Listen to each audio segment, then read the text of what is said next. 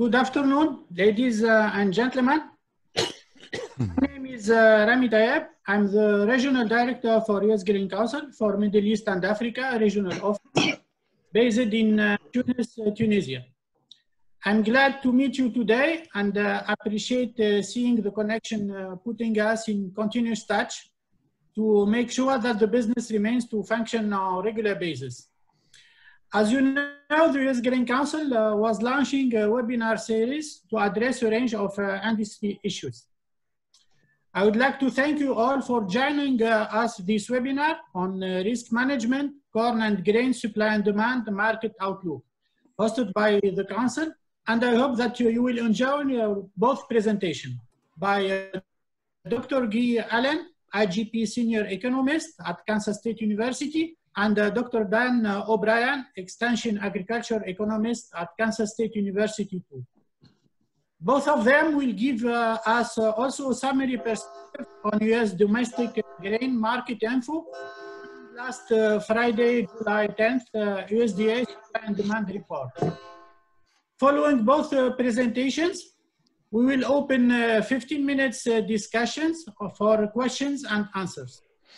Meantime, please feel free to check on Q&A box on Zoom and send them your question. Both Daniel and Guy will be happy to reply to you during this webinar on or later by email.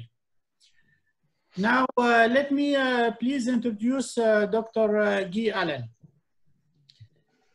Thank you, Rami, and good morning, everyone. I sent out a package of this presentation last night. I'm just going to touch base on the highlights on this, and hope there's a number of things I just want to touch base on, and then we could go in depth into any areas that you'd like to hear at the end. So I'm assuming that screen sharing is working now at the moment. Briefly, I want to take a look at two things this morning. One, I want to have a look at the U.S.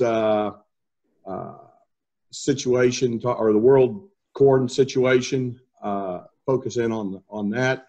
And then I want to focus in a bit more on China. I think China is going to be the key driver here going forward as we confirm the size of the U.S. crop.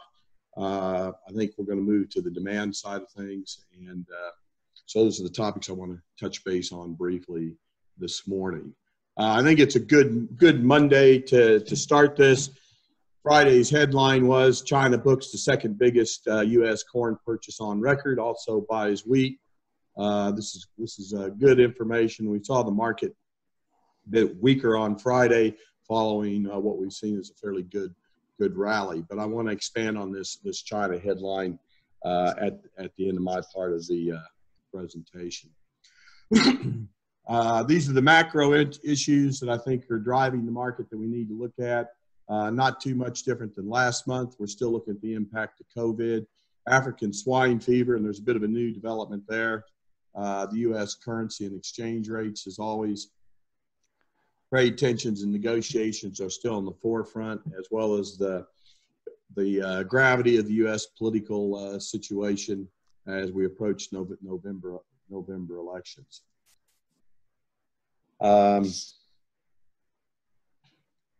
Just a recap of changes in the U.S. balance sheet. Not a lot of major changes in the U.S. balance sheet here, but we're looking at a few that need to highlight. They did bring back global production, although it's still at a record level. We're touching a number of new records on this whole situation as we look to move forward. We've got world production that was it's still up about 50 million metric tons from last year at 1,163,000,000 metric tons, but it's down about 25 million from last month. World trade's estimated again to be at a record about 182 million metric tons for corn. And stocks to use situation, while a bit tighter, it's still at 27%. Stocks to use ratio, which is still quite loose and quite comfortable. Looking at the harvested area was dropped to only about 2 million hectares from a month ago. still a reasonable, you know, a record number, but a little less than what we saw last month. The biggest changes was in the U.S., and I'm going to let Dan expand on the U.S. situation following the look on the international situation.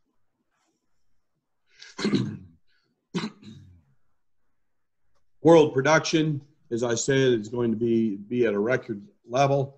Again, the mix in that, the big changes we're seeing is an increase in U.S. from last year, noted increase in Brazil and Ukraine and Mexico, and while we're seeing declines in South Africa, particularly on the back of dry weather in that area.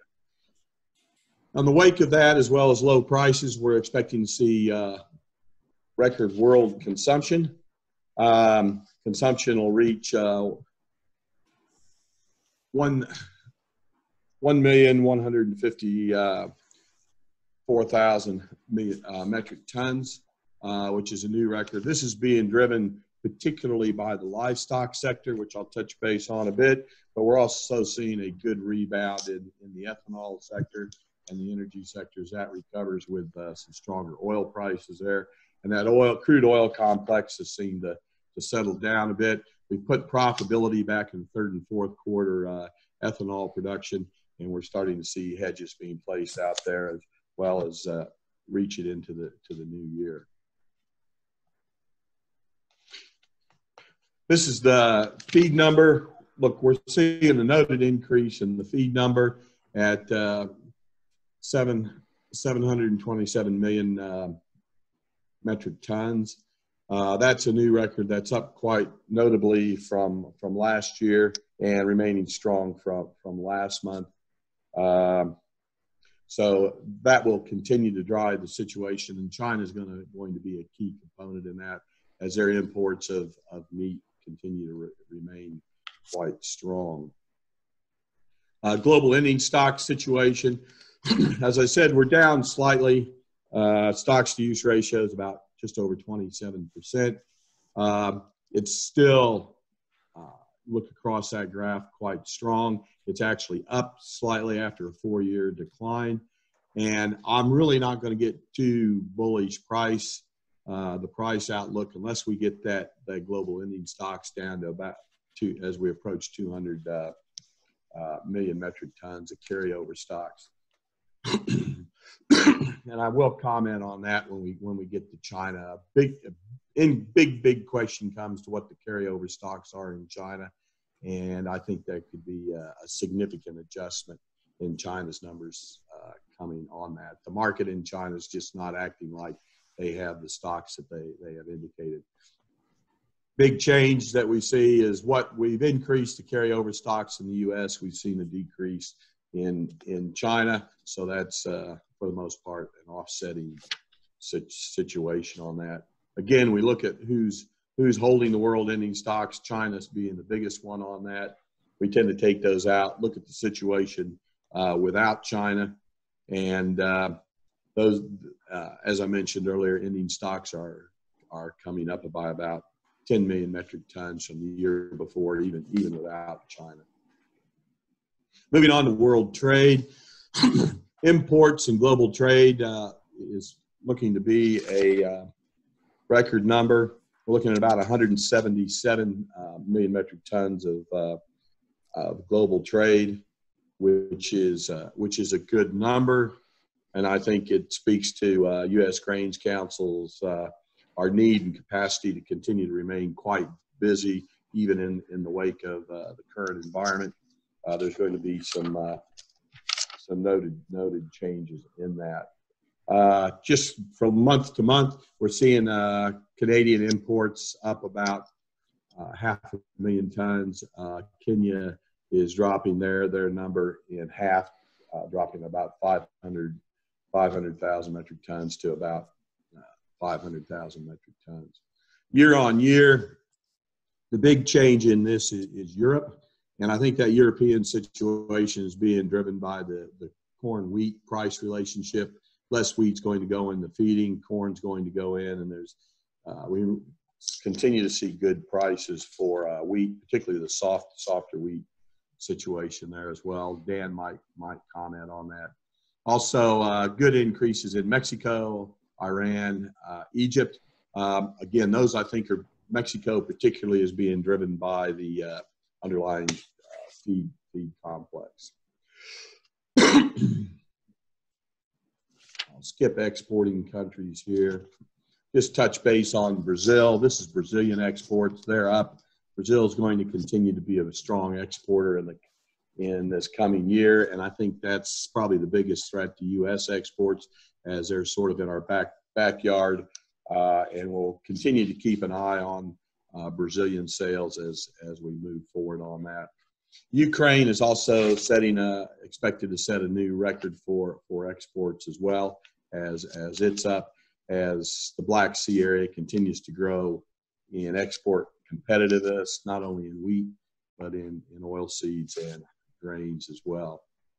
This is the world price relationships at the moment. Not too many differences there. I will highlight sort of the changes in the spread relationship. Argentine corn seems to be quite discounted.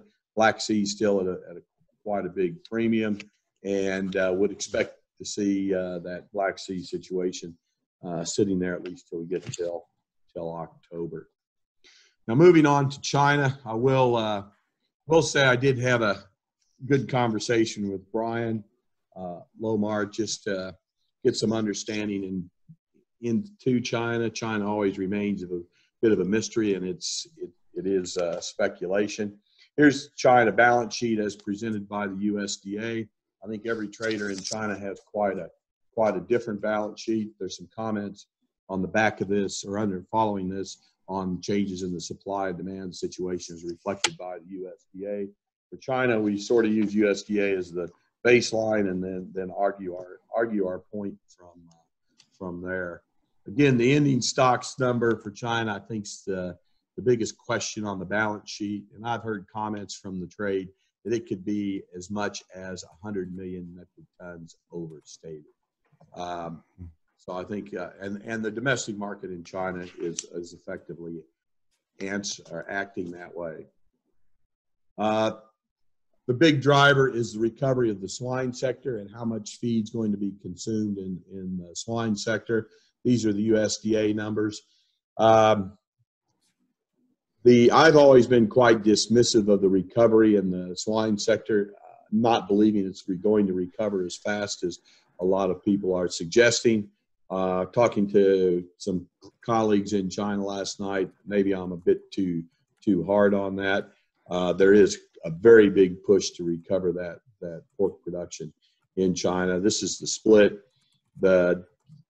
However, coming down to the total grain consumption that the USDA put out, I think that's probably pretty much in line, and not going to argue with that too much at this point in time.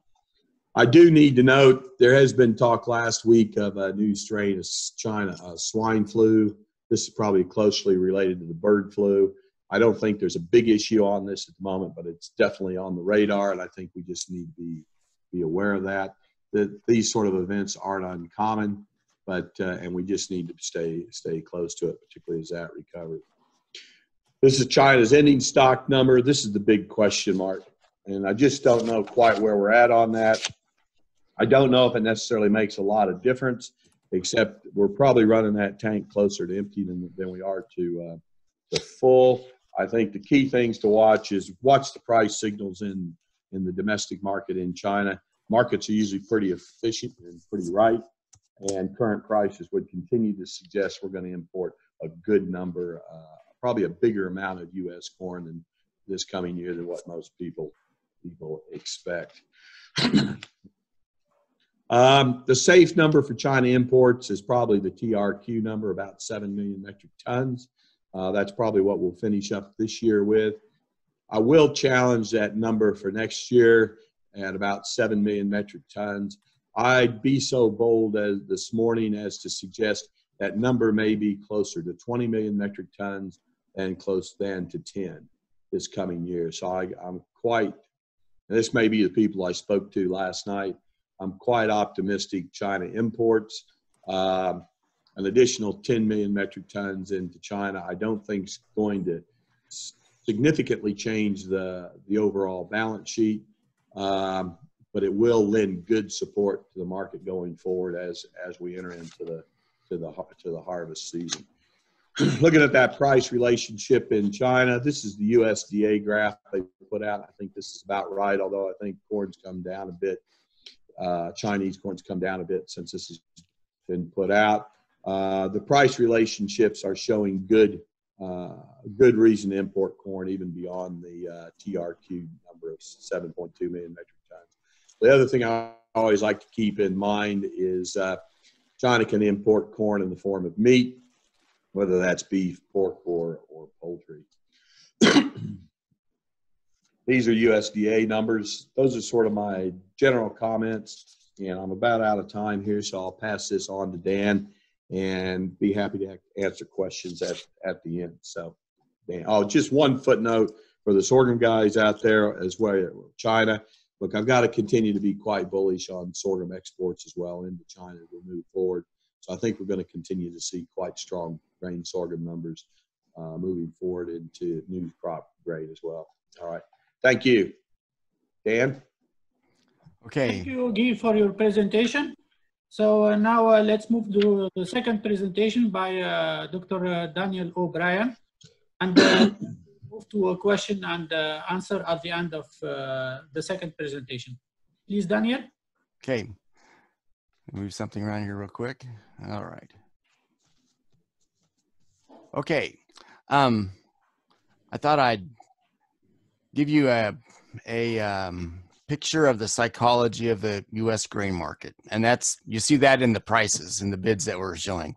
So again, it's always good to double check. Now I'm advancing that. Can you see that scrolling when I do that? As I move that? Good, yes. Okay, good. Yeah. Okay. I'll do one other thing here. View. Anyway, we'll go with that. So in terms of the grain market outlook, you can see here we got Friday's closing prices. Of course, we'll be coming into that. These are closing U.S. prices, and you see D's corn for new crop bids at 357. That's indicative of, that's up 20-30 cents from where we had been at the low in that market, indicative of some concern about weather, some cutback in acreage. Again, and we'll show that from 97 to 92 million acres of corn planted, a little bit of increasing sorghum, other changes. Actually, an estimate as of June 1 of 12 million acres of soybeans yet unplanted, 2 million as of June, early June, a little over 2 for corn. So you've seen some concern in the market, but nothing that's indicative of full buy-in, full acceptance that from market watchers that there are major problems in the corn market. I think you see also still some carry in that market. Not a lot of, not as much. Well, a small amount of carry as you go forward there. Guy, you touched on some of the international things. I do have something that's a little bit supportive here to show with regard to the Dow Jones Industrial Usage. Again, recover from the bottom that we'd seen in March, April, up to where we've been at here in June, and now kind of a moderation off of that.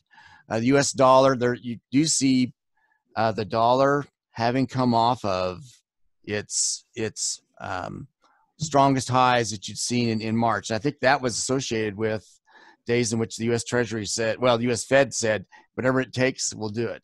So they've come off of that, and now you can see, if anything, we've weakened some, weakened a fair amount, almost back to basically down to December, January levels. So take that for what it's worth. I know for your business, where you're sitting at, the value of the dollar, as Guy had mentioned, as big thing. And so far, we ran up, we've come back down, and kind of neutral to probably somewhat positive on the export side.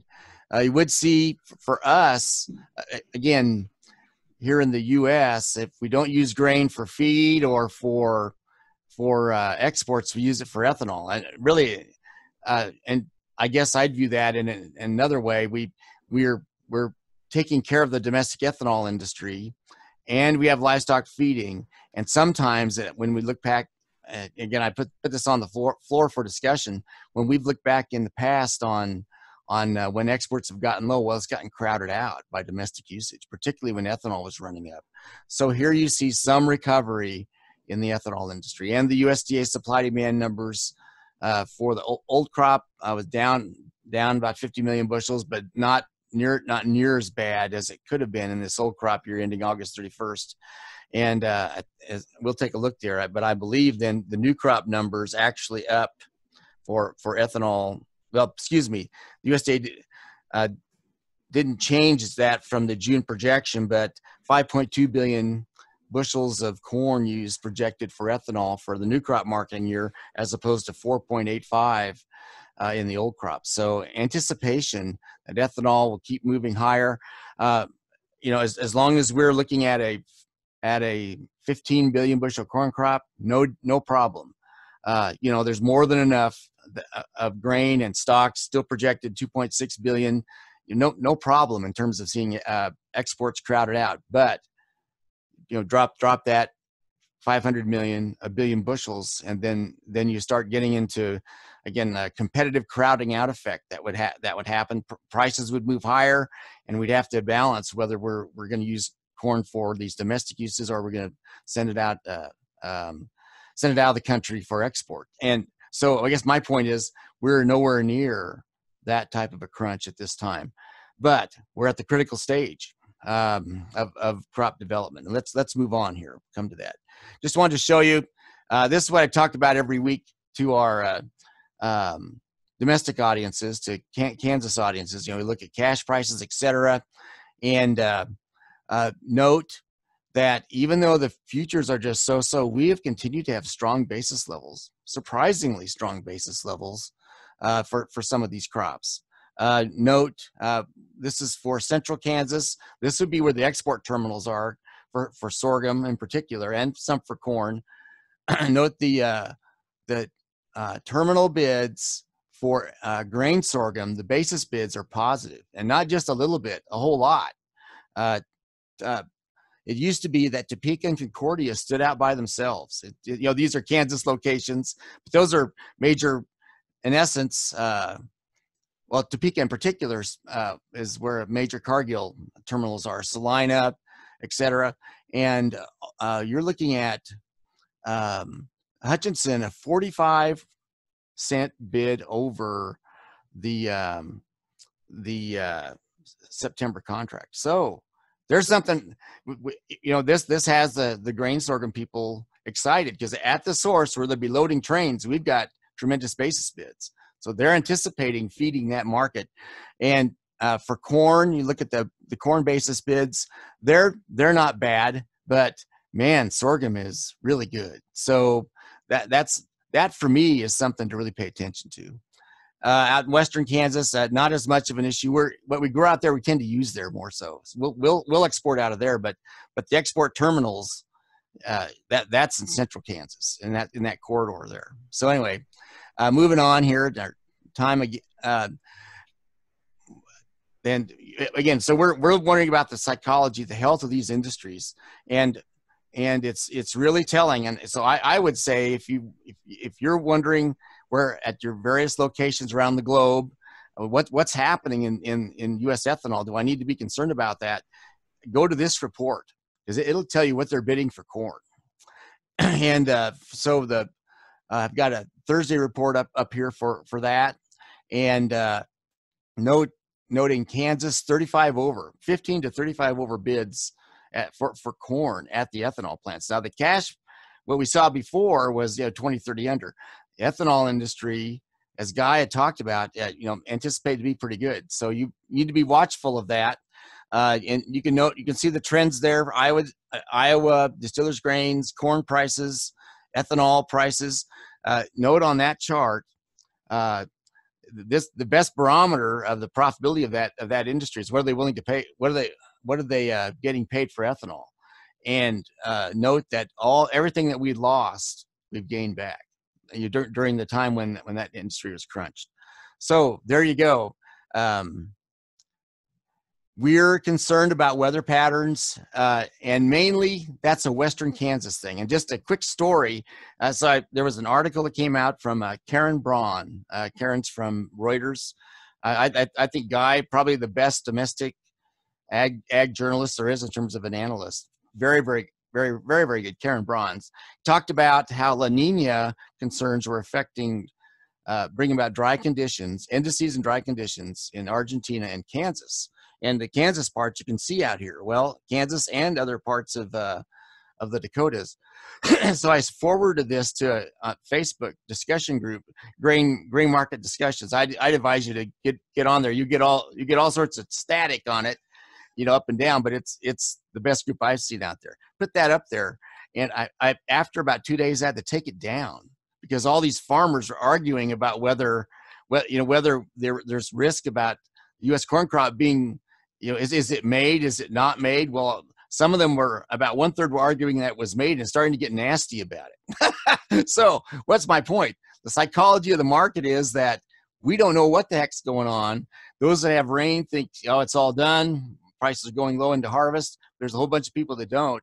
And as is our tone here in the U.S. and almost anything we discuss, we're arguing about it. So just take note of that psychology. But drought monitor and short-term drought indicators, Western Corn Belt, we have some issues. And a few things starting to happen, particularly on that upper right-hand chart, over in Indiana, Ohio, etc., Dakotas, Minnesota, spotty rains. Well, we've got spotty rains, and you can see that in some of this stuff down here. And just, you don't need me to tell you this. You can see on this July 7th International Crop Weather projection talks about varying weather around the globe. So we had these reports and how all that stuff came out, etc. Okay, I need to get over to another thing. Yeah, okay, here. Stop share on that one. I'm going to jump into something else share-wise. Okay. Screens. That's the one I want. Okay. Here we go. Okay, so just would note, okay, share. Okay, so which one are you seeing a weekly grain market review at the top, or are you seeing U.S. grain sorghum market information? Seeing the weekly grain market review. Can you zoom in a little bit just so people, it's a lot of numbers there. Yep, we'll do it. Okay, let me, I have to go back to the source file and bring that thing up. So I will do that. Okay. Knock this one out. 175. Okay, now let's come back in.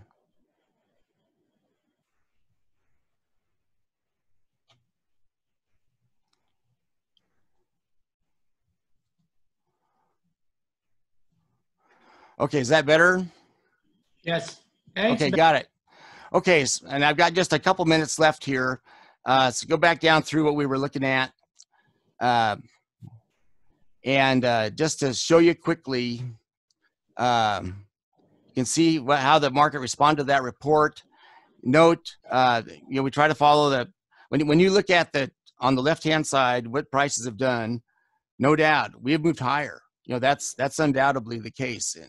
Off of lows that we'd hit in April, came back down to them in early June, have basically had jumped from about 315 up to about 355, now down to 337. So that's indicating we don't know where we're at. We've got dry weather coming on, the markets, we got bulls and bears going after one another, etc. You can see that try to follow the RSI, relative strength index, as one technical indicator, right dead in the middle. So I would say we've got so where we stand today is coming into pollination, very important time frame, dry weather forecast. But we'll talk again August 1st, and we'll see by then. I think we'll have a lot better picture on the prospects for U.S. corn and in terms of production and the market. Would say, again, there's progress stuff. You can see that in what we handed out. You can see the changes the USDA made in their supply-demand balance sheet.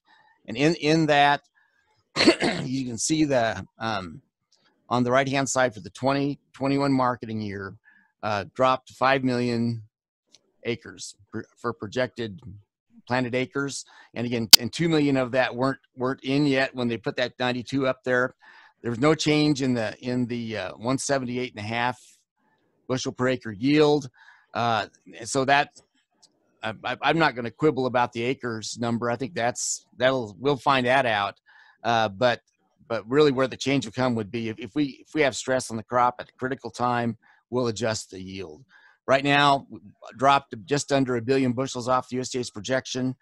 Drop at 84 million acres. You drop 1 or 2, drop a 1 bushel an acre off of that's 84 million. And you start just taking 2, 3, 4 times that to where you get down to 14 and a half thereabouts. So that's where we're at. You can see the balance sheet. No change to their export projection for June, but they are, we were at 1.775 as a USDA projection the last marketing year, 2.150, 2.15 billion bushels. So optimism in terms of U.S. corn exports. And Guy, when you get to that, I'd invite you, when we stand back and look at this, what is that number? Note also that for the ending stocks figure down, well, that number was 3.3 billion the last time out on this. Now we're at 2.68 in flux. That's the best way to do that. That's a paper number. If we again take 1 billion bushels off of production, 500 million, you're adjusting about half of that probably off the bottom by the time you ration it. So we don't know. The USDA did increase their price by 20 cents to $3.35. I would say I want to get over here to sorghum, and I know we've talked barley on these in the past, but this just want to show the sorghum balance sheet. Now sorghum is being priced on par with corn. That's a big deal. You can see that balance sheet, and here it's either Kansas or Texas you have to talk to if you're going to have anybody from the university sector much caring about sorghum. And note what's happened. So sorghum exports 220 million bushels. That's up. Feed industrial usage chopped quite a little bit from 2 years ago. Food seed industrial usage and feed usage. So right now, when we look at sorghum, it has distinguished itself from corn. It's mainly led by the export prospects of it, and we use on the fringe, just so we scale back the feed and the ethanol usage, basically the food seed industrial category, to make room for exports. Exports crowded out the other side of it. So, anyways, I would just to not ignore what's going on with barley. Note that barley also went up 15 cents. They all went up 15 cents on these feed grains, these main ones we're looking at. And note, not a lot of focus on exports there. Feed residual usage down. It looks like if anything's holding up for barley, it's the food seed industrial usage categories. It is what it is. I don't watch barley as closely as I can. I think, Guy, you're the resident KSU barley guy, so I would hand that back to you. So I've got other things there that are more international in focus. You can see in the document we'd sent out. But as far as my section here for where we're at domestically, I think those are at least the main points to bring up that we can start discussion from. Thank you, I'm good. Thanks. Thank you, Dan, for your presentation. It's a very, very interesting one. So let's move to question and answer. And I invite you to send your question and click on the box. Till now, I see many questions, and I'm inviting Dan and Key to reply to your request. The first one, how accurate are the USDA supply and demand reports? Or reliable? Domestically or internationally? Go ahead, Guy. Yeah, look, just but this is a comment from my 30 years of commercial experience. Is bottom line is it doesn't matter how accurate they are. The reality of it is that's what the market trades on. So that's my underlying premise. Now the key is which way will the USDA move the numbers? That's probably more important than the underlying reality, but we assume we move it closer to reality than away from it. So they're always a bit late, but they will eventually get there, and they get there quite a bit quicker than most other government reporting agents. So the other comment I'd say on international numbers, the key thing I think that the USDA focuses on in their international numbers from each country is what's the exportable surplus in exporting countries, what's the import requirements from importing countries, and I'd say they're a bit slow. USDA generally, I'll let Dan expand on this bit. They generally stick pretty close to their trend line numbers, particularly on production, and aren't really too fast to move off of those unless there's a good underlying compelling reason to do so. Unless there's some major disruptors in the market. The biggest outlier at the moment I see in the USDA numbers is China's ending stocks numbers, but the market, I think, understands that, discounts that, and they look at the world excluding China stock numbers. So, Dan, do you want to expand on that a bit? Well, just one issue. Again, we had a very good discussion, you and I, Guy, with another U.S. Grains Council person that didn't last several days. And is that fellow on here now? Anyway, Brian? yeah, fellow that you and I spoke with by phone. Anyway, what strikes me is that in the U.S., when we, for so much of our calculations, again, go back, when we make adjustments, we do that. We figure up our ending stocks, and we have these quarterly stocks reports, and we truth test reality of everything else based on that, because we kind of know how much ethanol exports, different grain inspection services, all that. And then we go back and we figure out, oh gosh, we were off by X amount. Then the USDA is maddeningly slow in doing that, but still they do it. But when we look at those China numbers, it looks like the accuracy of what they're after is, again, they're using internal scaling effects in terms of feed rations, et cetera, to figure out usage. And then it's almost as if the stocks number is just a floating thing, at the end. So it's a different deal altogether in terms of it. And maybe that's the case in all these countries for those international numbers, but especially China. They don't have a quarterly stocks figure in a survey that they go out and they figure that out, then they truth test the rest of it, what happened before. So just my observation. For U.S. numbers, I think until the USDA, NASS goes out in the field and measures things, they get farmer surveys, et cetera. Until they go out and have those measures, we won't have a measured in the field number. And I think the first one of those is supposed to be, we'll have a USDA August report, but last year, because of funding issues and the inaccuracy of it, they did away with in the field measures in August. So they're not going to go out to the field and measure anything until September. They'll have what farmers tell them in August and satellite data, but they won't have their in the field surveys until September, October, November. So before then, what you have is the Economic Research Service, World Ag Board, mainly World Ag Board, giving their projections and what they think and see. So the accuracy, it'll be reflective somewhat. And I know, Reese, you and I have had long discussions on this of late about the tendency and the psychology of the USDA. We're all behavioral economists now. They've been very hesitant, been very risk averse in showing many changes, maddeningly so. So anyway, right now, Guy, you're right, dead on. The market trades on these until further notice, and The frustration of that is the slowness with which, when you do have a problem, when you do have a short crop, that the USDA may reflect that. And Dan, I think you brought up a good point about the USDA being very maddeningly, hesitant to change. And I think maybe you could speak a little bit to why, the last report was so shocking. I mean, I think that was really the thing. I think when you looked at a lot of Twitter feeds and talked to a lot of people, you saw folks say, don't bet against the USDA. History doesn't like that. But then all of a sudden they come out and change their number by, their harvested number by 5.4 million hectares, or 5.4 million acres, sorry. So it's a huge number. So you might speak on that a little bit.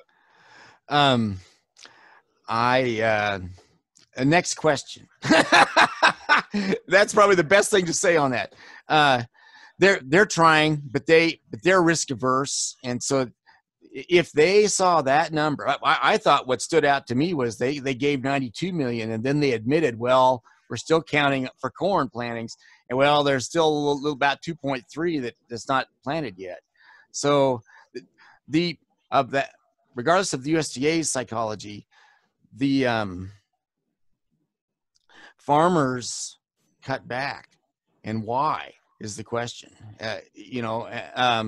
So it brings up a host of questions. They had a whole bunch of payments from the MFP payments, a whole number of things meant to help bolster them. And also, I think up in the Dakotas, where we had all that, especially North Dakota, all that late harvest that didn't get out. Well, there's more of an issue there in soggy soils and problems. Maybe those. Last thing I'll say on it is maybe North Dakota farmers aren't that anxious to plant corn for 2020 when they haven't got the 2019 crop out yet. Maybe that's the psychology of what's going on here. Okay, thank you, Dan. Let's move to the second question. Is it viable to export corn-based ethanol to the MENA region? We saw some ethanol is coming to Saudi Arabia, Emirates, and Oman. So it's a game between ethanol and corn. Guy? Sorry, what was the first part? Can you repeat the question there? I didn't catch the first part. Is it viable to export corn-based ethanol to the MENA region? Yeah, I haven't been that close to the international ethanol numbers, so I can't really answer that question with a lot of accuracy. So let me hop in on something that I think at least gets us in the ballpark of that. Okay, one more screen share here. So again, so you see, again, going back to the, okay, this is the Friday ethanol report number, and you're talking, I think the issue had to do with DDG exports, right? So I see Iowa DDG. You can see the Iowa DDG price. It's a little bit fuzzy there in that chart. The bottom of these charts on the lower side. Yeah, looking at ethanol here. Oh, yeah, ethanol. Okay, sorry. I thought I heard DDGs. Well, for weekly ethanol prices across all these states, you can see all of those. They've come back up, and I guess I need to. That answer can be found. I don't have it off the top of my head. I would say that that extremely low prices that we had been seeing, and you can see what it dropped to back in April. That would have, that would be a demand pull demand offering situation, and would been taken advantage of. So now we're back up to 120 for prices generally. So in terms of the so if you're back to where you were at 120 and we're, so what's the other factor we look at? Well, we look at the currency. The U.S. currency is weakened some. So in terms of when you ask me what's going on with ethanol and imports, I say, well, what's the price we have to offer it at? The domestic demands come back up to where we've basically wiped. This is a bad term to say, Guy. If you report me to this, we've wiped out what happened. We've got our price all back, and now, but what's weaker now is the currency. So that would help ethanol to be at least price competitive. And then then the answer to that depends on what's going on the other side. What are their demand pulls? And I don't have an answer on the tip of my tongue on that one. Absolutely, Dan. And it's definitely viable. And it depends also between the arbitrage between ethanol and corn, and sometimes also between ethanol and DDGs. We saw also some DDGs shipped to MENA region the last 2 months also. Okay, next question. This is for you, Dan. What's the name of the Facebook group that you mentioned earlier? Grain market discussion. And you don't want to go in there and tell them these are a bunch of farmers. If they sense that you think you have all the answers, you'll basically walk out of there bloodied and beaten. So I just want you to know to go into it. And you'll see everything, but you'll see the range of the psychology. Like there's like 20,000 people on this thing. So grain market discussion, just Facebook group. I got a broker by the name of Roger Wright, WRIGHT is the person that runs it, and I try to go on there once or twice a week when I have an article to contribute. So, okay, thank you. Next question regarding sorghum. So we need to promote more sorghum export to MENA region as a feed ingredient. We saw some sorghum flowing to Saudi Arabia 2 years ago, some cargoes, especially following the vessel routing from China to the Middle East area, mainly Saudi Arabia, and some vessels shipped to Spain mainly and to the Med Sea. So anything else to add, there is about sorghum and the arbitrage between sorghum? I just want to say, just in general, it really is a great feed ingredient for those that are unfamiliar with it. It does have a bit higher protein than corn. There is some serious value in using sorghum. Right now, the prices don't necessarily work because of Chinese demand, but just know that they will work someday. And so understanding how to use sorghum is very important. And if you need any technical support in that arena, please let us know and we'll be happy to help you. Guy, answering that question, you remember that discussion we had the other day, and sorghum came up, and there's some issues that I thought were surprisingly positive. Yeah, look, Reese hit the nail on the head. At the moment, sorghum's priced quite well against corn and particularly barley, talking about Saudi Arabia because they're a big feed barley importer. So I think it's going to be a struggle from a price perspective to get sorghum to go in there. Sorghum does handle pretty well in those hotter climates and stores a bit. The key issues to address the nutritionists, and my experience is you're feeding the nutritionist, not necessarily feeding the animal. So if you get a Texas, Oklahoma, Kansas trained nutritionist, they're a lot more open to sorghum in the ration than others. Barley is probably, and given China's, who's the biggest barley importer, their tariff they put on Australia, over 80% import tariff, it's going to change some of those trade flows, and Australia is recovering from their droughts. They're going to have exportable barley this year, which traditionally does go into Saudi Arabia. So I think it has potential, but I think the price situation, and I'm quite bullish sorghum values, particularly relative to corn, for the next 12 to 18 months, given Chinese demand. I think it's going to be a struggle from a price perspective. So maybe we want to be a bit smarter on our timing on addressing that issue, just from a price point of view. Now, Amy, go ahead. You want to say quickly, and historically, while these prices are very elevated, historically we've seen when China does leave the market for any given reason, prices collapse.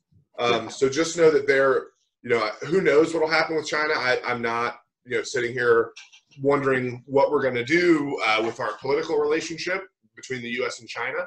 However, if that political relationship does go south and the Phase 1 agreement does crumble, sorghum prices will fall like a rock, and they will go very quickly to 90% the value of corn like that. And so understanding and being ready for when that happens is very important.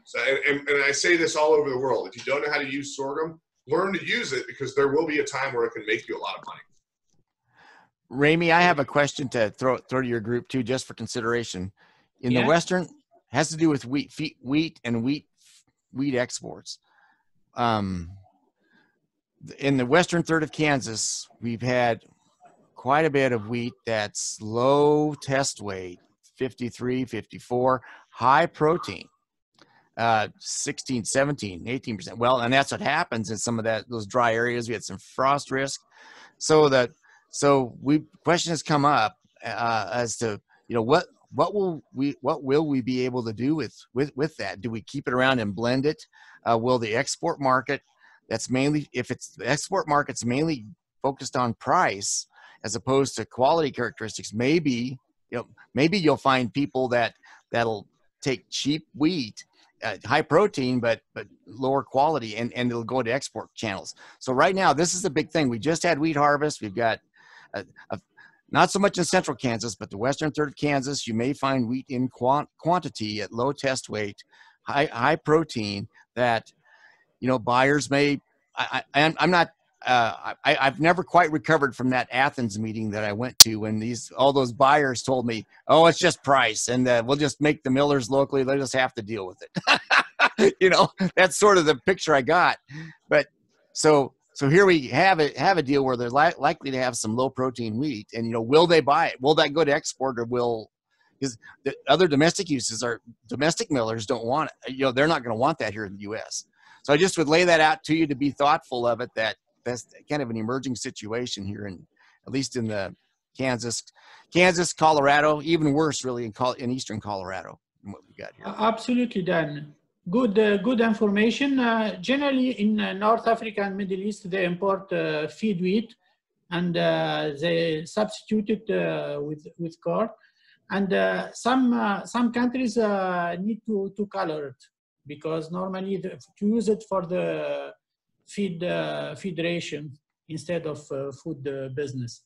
But good to know. And last year, North African country import some feed wheat from Black Sea market, mainly from Ukraine and Russia.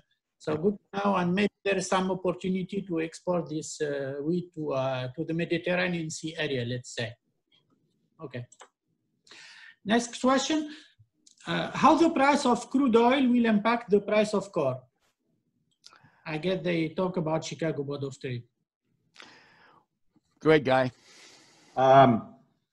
Look, the price of crude oil is the second thing I look at in the morning when I wake up. The first thing I look at is the exchange rate. Second thing I look at is the price of crude oil. Look, there's a direct correlation on that, and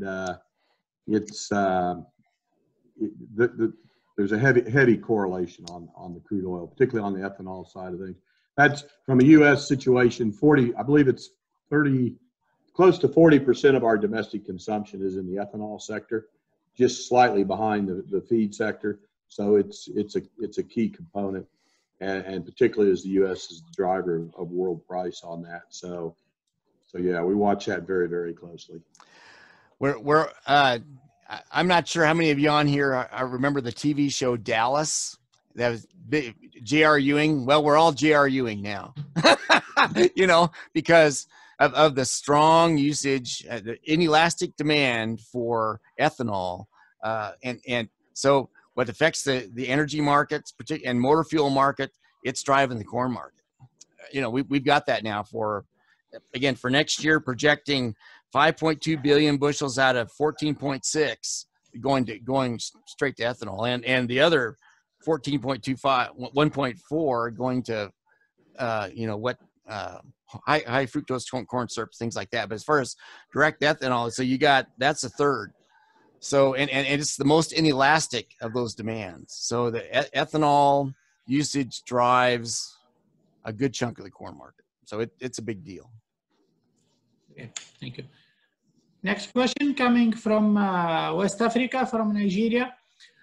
How's the corn outlook looks for West Africa, mainly Nigeria, or especially for Nigeria?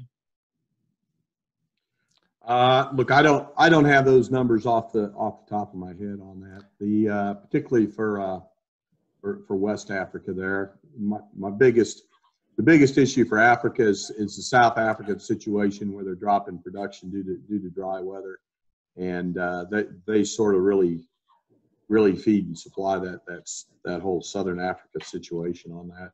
So I'm sorry, I don't have a Nigeria specific. I do. Surprisingly, I do. I pulled that off of the USDA grain production report. Let me pull that up real quick. And a lot of times you just throw these tables in for reference. Is what you do.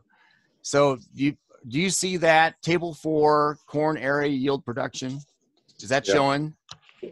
Yeah. Okay. Yeah. Absolutely. Yeah. So you see area yield production. I need to move something out of the way. And then some stuff over here on the side. Yeah, change in production. So Nigeria, you see there, it looks like, in a nutshell, no change in planted area and in area, million hectares, 6.5 from 1819, 1920. Their yield also unchanged.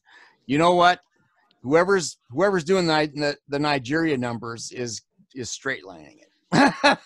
Because they're showing 11 million metric tons. So you know what? This is if you're a scandalous grain trader and you really were making money off of this, I'd be like Cargill and have my own eyes on the ground and know that the USDA isn't paying a lot of attention to this. So if there's movement, it's not being, the USDA is just straight line showing it. So I don't doubt that there's more variability than that number is showing, and probably has been. But so that's not a good answer, other than the world markets. If they're following USDA numbers, they're not representing anything. I'd get some local market intelligence and beat that information set. Yeah. I would just add that the USDA is also looking at the balance sheet for world trade, and so Nigeria is not going to be showing up as high, right, or in the trading environment. So somebody based in Nigeria obviously would have a much better sense of that. Yeah, and they'll make their money off basis, in arbitraging those situations. Okay. Next one, coming from this, how do you see the purchasing power of consumers, and how do you see the grains future under COVID-19? Look, I think the impact directly on the grain market of COVID-19 has been minimal, particularly from a U.S. situation. We're a bulk handling supply chain, don't necessarily need a lot of people, highly mechanized, and there's been very minimal disruption on that. The biggest change in the demand sector has probably come from the meat side of things, and I've talked about that in the past. And in the change from institutional food consumption to more of the home retail food consumption changes the type of product and meat that the consumer's been buying, and the price relationships. Also, while the meat supply chain has recovered, specifically in the processing abattoir sector, where we really focused the COVID situation and the shutdown, we are operating with reduced capacity in the processing sector, and we still have a bit of a backup of live animals versus product, and that's highlighted in the price spread. While they're all back up and operating, they're not operating at 100%, and I'd suggest that part of the sector is still adjusting on that. And I think economists, probably more so like in the wheat situation with bread consumption, are trying to reassess and re-quantify what it's done to the demand shift. But from a grains point of view, we're still seeing very strong demand for meat and the feed sector. The ethanol side recovered quite quickly. We're happy to see that. That was not a COVID situation. That was a Saudi-Russian oil dispute. Well, part of a COVID, because we saw the transportation and oil demand drop off. but that the feed sector remains strong. We've got record world consumption, record feed consumption this year, even in the wake of that. So keeps me optimistic. Dan, do you have comments? Yeah, we all struggle and grope to figure out where this thing's going. But if you go to that WASDE report, back on the July WASDE report on table 32, you can see at least what they're putting out for numbers for red meat demand. There's kind of a supply demand balance sheet, a rough one there for beef, pork, etc. And no projection that meat usage is going down, which is an indicator on the U.S. economy. And heaven help me, I want to say this right. What surprises me is that the view of where things are going in terms of stock market, et cetera, affected some. But here we have major problems in our inner cities. A lot of problems, and yet that's not viewed as enough of a drag on the U.S. economy that it's affecting the stock market or meat consumption or something. So it's kind of, so are we all moving to the suburbs or what's going on? I'm not sure, but it's a very thought-provoking thing. To me, I don't see how disruption, some of those things can't affect us, at least to some degree. But I think Kurt, to your overall thing, that the aggregate view is that, hey, people are going to eat, and we'll pull from there. And with that, there's that bell again. That's pretty effective stoppage for Dan O'Brien when I hear the bell ring. So, okay, let's move to the corn again. If you were corn buyers, what will you do today? Buy, wait? I would not speculate. This is just my deal. If you're a buyer, you need consistent flow, and right now we've had issues up and down, et cetera, and the futures have only gone up 20 cents. I think I'd buy. I would buy and lock in my supplies. The odds right now of the market of the U.S. corn production numbers in the market going up and down from here, the odds are probably still leaning, at least 50% that we'd be going lower into harvest. Our fears most of the time don't come to fruition. But when we were sitting on March 1st, you asked us, what's the odds of a drought or short crop this year? Historically, 25%. 25%. 1 year out of 4, we get something like that. So here we're into this. We're unknown. We have lower production, lower acres. We have risk of production. We're right entering into the barrel of the next 30 days to figure out where this corn crop's going to be. And with a fair amount of uncertainty, you've seen the maps. We're only at 357 D's corn. I think that's, I don't see that as, I don't see the 357 you have now worth taking the risk of 457 if you get something short, of having to take that when you're probably going to end up at 337 out in December. I personally would keep buying my inventory just so I'm not caught short. I don't think the 357 D's corn you saw on Friday is a disincentive, but that's just my inventory management perspective.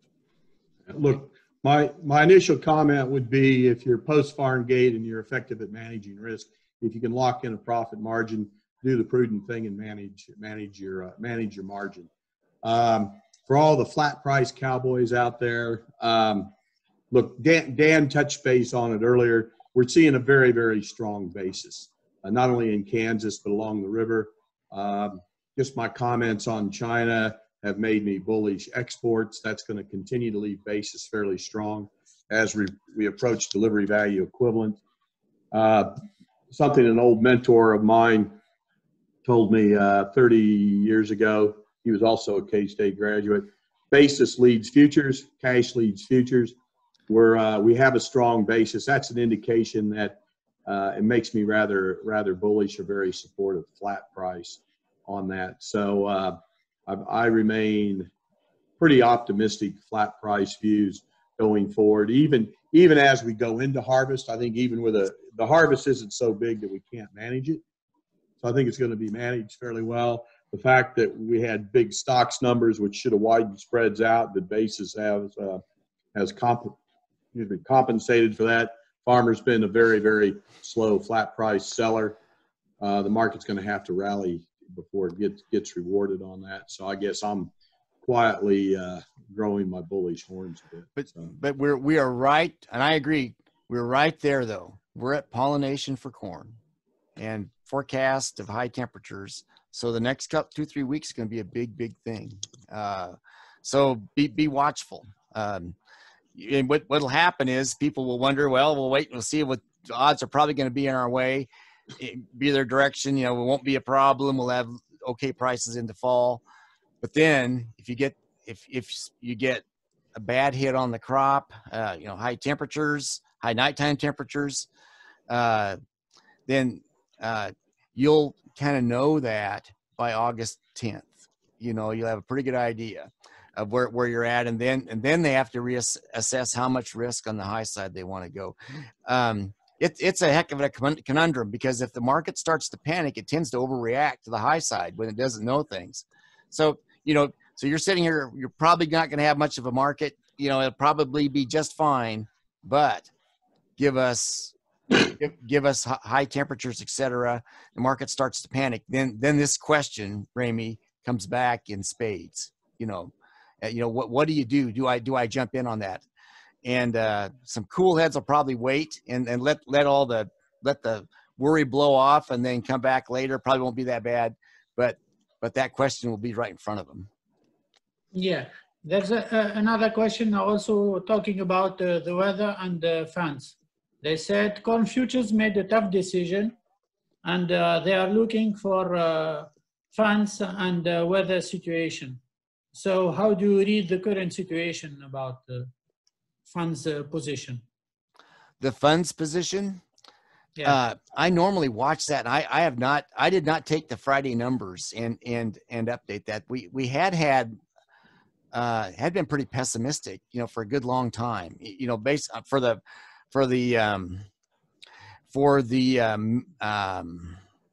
specs, basically, the quote, the managed marketers. So again, I have not looked at the Friday numbers. The CFTC came out, and it's very doable. Maybe what I can do in the next day or so, I can get those numbers together and send it to you. Okay, for wonderful. corn. And I will forward it to all our attendees. That'd be great. The next one, with the huge 2020-2021 crops in the US, Brazil, and Ukraine, is there remaining fears about supply of corn? No, look, the supply situation, I think we're quite comfortable on. I guess I acknowledge the lateness of the crop, and we're in the middle of the pollination season, but I don't. Every day I'm increasingly comfortable with that, and I'm sort of looking more forward to the demand situation and the demand surprises. It's a bit harder to quantify. And I guess I'm quite optimistic the demand, ethanol's recovered, and I think going to continue to be strong. The feed situation, I'm increasingly optimistic on that. And I think there's some importers out there that need, China being the biggest one, that are going to step up to the plate. And I think we're going to see relatively stronger buyers in that import market. So, yeah, I think even though we've got record supply, we do have record demand. And that said, the carryover stocks are still quite comfortable, particularly even outside of China. A lot of carryover stocks. We're going to need a big demand shock to move price significantly. I'm 75% in agreement with you. Okay. It's that 25% that yes. where we get things we don't anticipate. But yeah, the normal mode is 75, 80%. Yeah. That's probably where we're going to end up at, but it's not set. Okay. This is about supply. The next one will be about demand. Considering everything, for example, impact of COVID and China buying, are you bullish corn in the next 3 months? I think I've made it pretty obvious. I'm a bit optimistic corn price here. So yeah, that's I think that's come through in my comments. Yes. So if I get the drift of that, is the essence of that question? They're wondering if demand will hold up. Is that kind of what they're getting at? Yeah, this is a question about China demand. Oh, China demand. Yeah. China buying. Are you bullish corn in the next 3 months? I certainly, I'd agree, Guy, with what you said, and would defer on that one. Okay. The next one will be for Guy. Guy, at the beginning of your presentation, you said that you watch it every morning other than oil. What commodities are you watching? What commodities am I watching? Yeah. Well, look, the corn, and the wheat are my main focuses, and then the soybean oil seeds. Those are the main drivers across the complexes. The other commodities, and as Dan said, I do watch some of the smaller commodities: sorghum, barley, canola, etc. Look, they trade as a relationship to that, but I'm not quite as religious as I used to be when my daily P&L and monthly performance was all dependent specifically on that. But look, I watch the gold price. The foreign exchange is the first thing I look at. I look at the stock markets, and particularly recently, as Dan put up there, we have seen a V-shaped recovery on that, and that sort of gives me underlying confidence on the health of the economy, and it's sort of a proxy for the demand situation. You know, with a recovery in the Dow and the New York Stock Exchange and other exchanges around the world, it tells me, despite what you listen to on the 6 o'clock news, the disruption's not nearly what you would think it is watching the television set. So those are sort of the macro pictures that I watch, and I do listen quite closely to sort of the trade discussions coming out from the U.S. trade representative offices. And because there'll be call it coded messages within those press releases that they're telling you on which way things are headed. That might be a bit harder given the current technology and tweets, but look, the information's in there and it's pretty direct.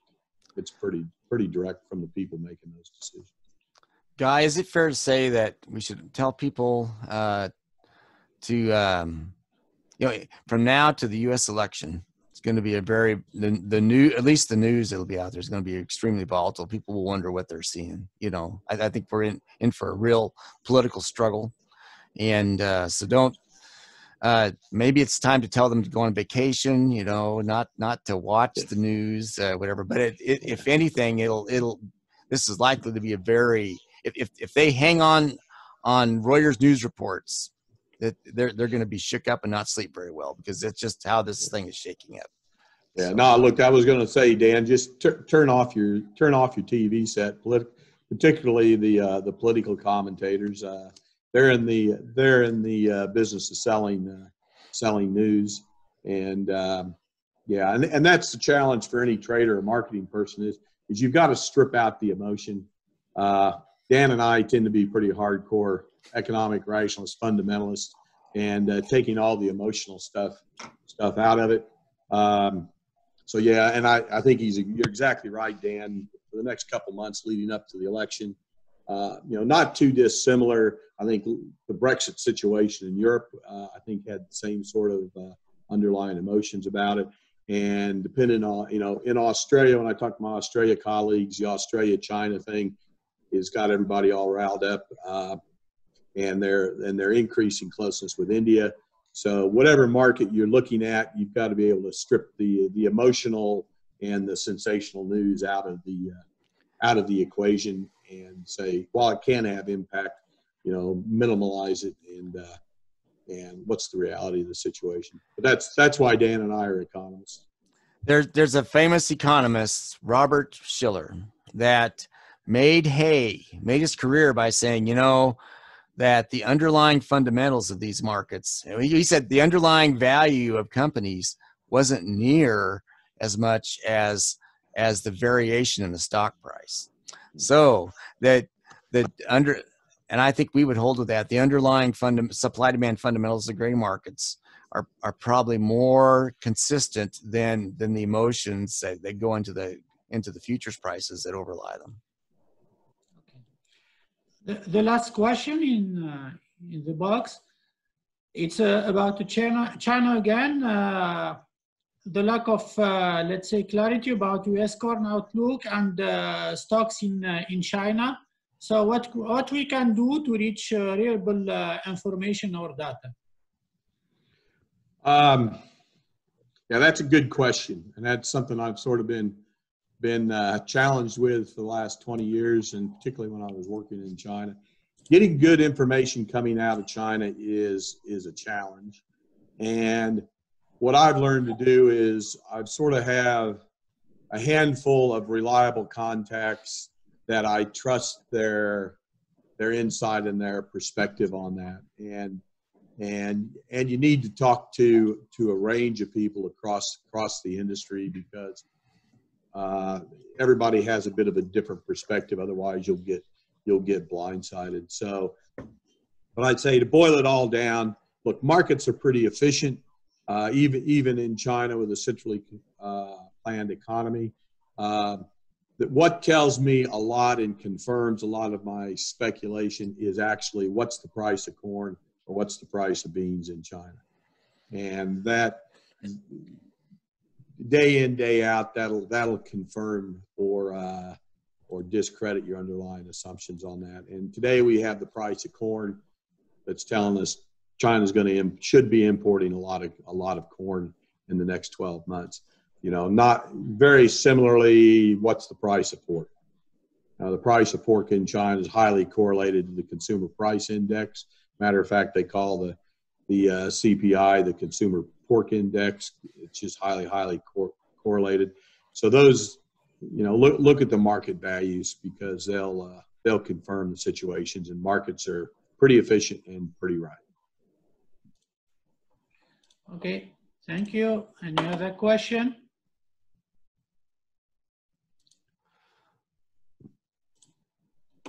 No question on the box. Okay, thank you, gentlemen, for all your questions. And you can join both Dan and Guy for further requests by email.